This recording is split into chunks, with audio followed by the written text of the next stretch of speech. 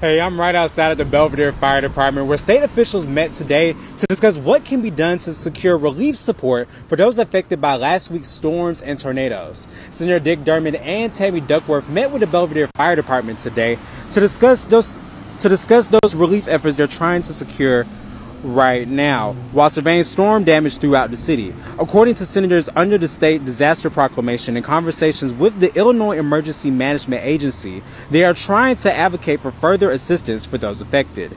Dick Durbin's heart goes out to the family of Fred Livingston Jr., who passed away when the roof of the Apollo Theater collapsed. Well, I can tell you the community is grieving his loss, coming to enjoy a concert with his son, giving his life in a freak accident because of that tornado, and others who were seriously injured.